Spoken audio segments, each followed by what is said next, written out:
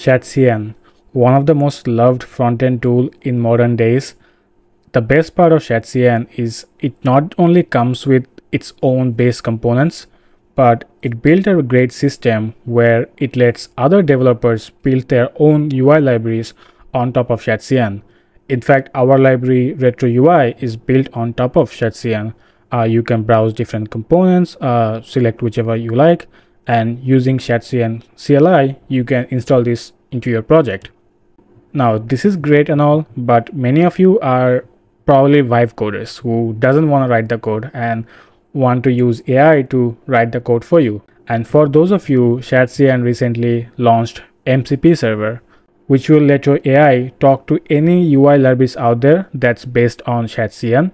So if you go to ShadCN's GitHub repository and search for registries.json, you will find a bunch of libraries out there already in this trusted repository, and I'm pretty sure there will be more and more added in near future.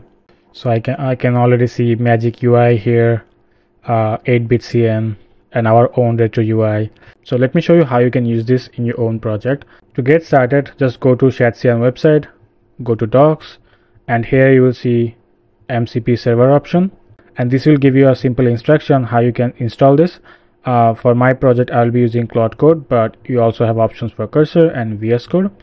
I am using PNPM, so I'll copy this, paste, and this should install ShadCN MCP server into Claude code. So once it's done, you can open your project and you will see a mcp.json file, and here we can see ShadCN is configured. So now you can just run Claude, yes, and you can type /mcp, and you will see ShadCN is connected. And here you can see all the APIs you get from the ShadCN MCP. So let's exit this. So now we can ask it to build some UI for us using any of the ShadCN registry. So I have a default Next.js project here called hello, and you can see the UI pretty empty, right? So we can ask it something like make a blog card using RetroUI registry, and now it's going to use the ShadCN MCP to find out the RetroUI components and use them to build the UI. I can see it found the RetroUI registry URL and added that in our components.json file. Yes, you can see it here. Okay, looks like it's done. Let's go to UI. We have an error. Looks like this package is missing, so I can just copy this error, give it to the AI, and it should figure out the error and install the dependencies. Yes.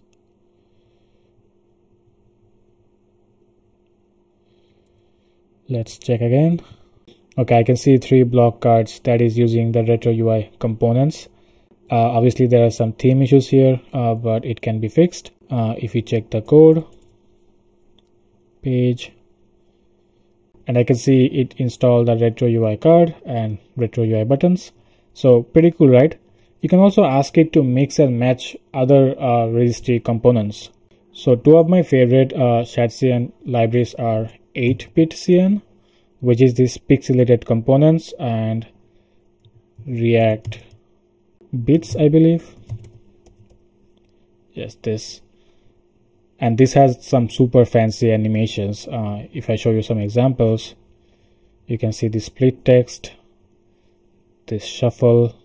There are a bunch of other ones. I like this one a lot, ASCII text, which looks super fancy and hacky and stuff. There's also glitch. I like this one a lot as well. So we can ask Claude to do something like make a scoreboard using 8-bit CN and some fancy animations from React bits. Of course, in a real world scenario, you have to be a lot more descriptive to get better results. Like you can specifically mention if you want a glitch text or count up or this fed content, but we are just seeing some examples here, right? So I'll let the AI figure out what it wants. So let's hit enter. So it's searching for the 8-bit CN registry and the React bits registry. Looking good so far. Alright, it's done. It added an animated scoreboard using 8-bit CN and some fancy animations. If we see the code base, let's open up components, and I can see it added the 8-bit CN registry, and in the page I can see the scoreboard, and I have all the codes here. Now let's see the result. This is animating, and I can see the scoreboard of player 1, 2, 3 and 4 has some slight nice animations, not bad. So this player is the highest, so it went in front. Nice. Pretty cool, right? Obviously you'll have better results if you give more descriptive answers, but for a very vague prompt, I think it did a decent job. So yeah, do check out ShadCN MCP, play around with a lot of these UI libraries that you have access to, and tag me on Twitter if you build something cool, and I will see you guys next time. Bye bye.